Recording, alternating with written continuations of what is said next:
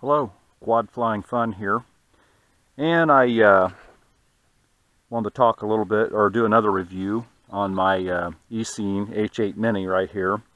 I've done a couple of modifications to try to help with the limited range issue. You can see here I drilled a hole in the top of it, and this is the antenna wire sticking out that hole because it was all kind of curled up in the body here and down inside here.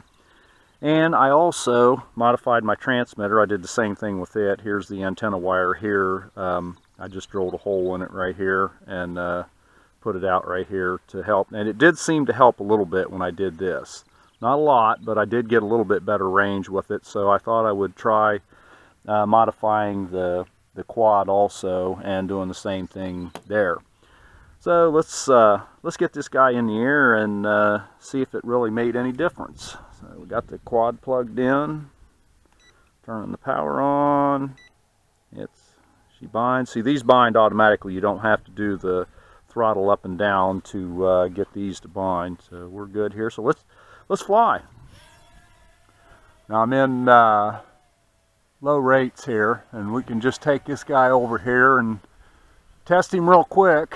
See what this mod did. Let me fly him out there. Let me get up a little bit, because if I lose contact with him, wind will help blow it back to me. Well, I'm out significantly further than what I ever have been. Oh, this seems to have helped tremendously. Might actually be able to fly this little guy now. Now I've got a little bit of a wind tonight, so I can't. Oh yeah. This helped it tremendously. So you guys are where am I at here? Okay, let's come backwards.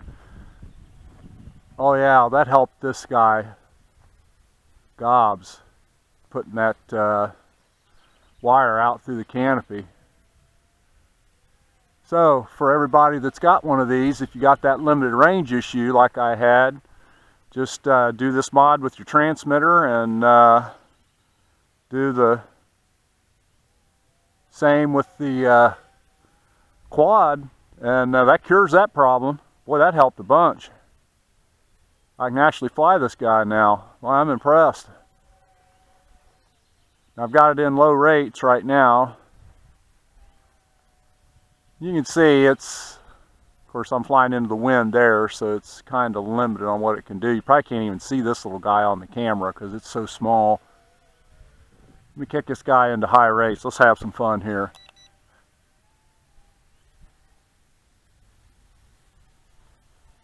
Oh yeah, she'll fly. See, I couldn't even put it in high rates before because range was so limited on it. I couldn't get it to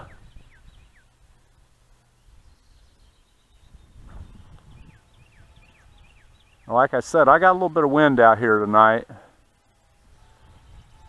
coming at me out of the west, which I'm flying that way right now. Oh yeah, this little guy will fly. So for all of you, actually I wanted to do this because my YouTube page is getting so many hits on this little guy. It by far has the most hits of any of them, so I wanted to try to work with it a little bit and see what I could do. I'd almost gave up on it, and because I couldn't get it to fly very far, but this really helped it. Let me see if I can get her to do a flip here. Get her coming downwind where she won't lose her momentum. Oh yeah. Uh-oh, here's my birds. Well, I'll tell you, the birds really don't like these little quads. They're martins. Martins are barn swallows, and they really don't like these quads, I'll tell you. Now, if you're in high rates like I'm in right now, boy, you have to be really light on the yaw stick, or this thing will really spin around on you.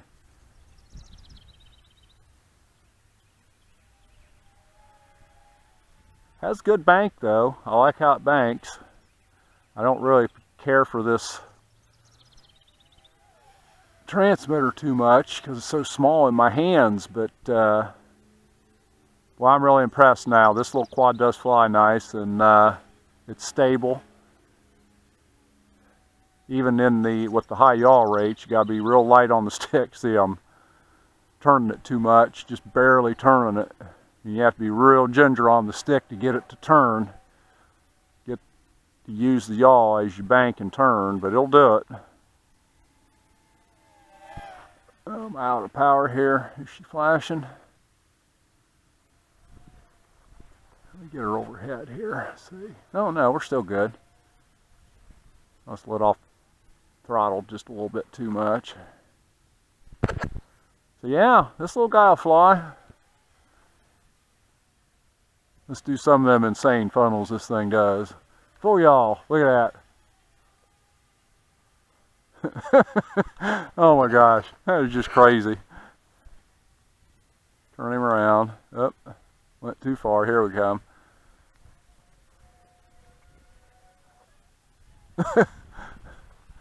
Where are we at here? Where's my battery wire?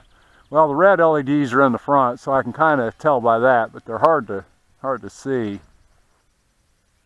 Let's try it over top like that. Yeah, we're flashing. I got to bring him in. Now, I did see one guy on YouTube. He's using some, I think, 500 milliamp hour batteries with these guys. Oh. They're for something else. They look like they're out of the WL Toys, the early, like the 959 and the 222. He cuts off the outside of the battery, and they'll fit in these guys real easy. So I think I'm going to try.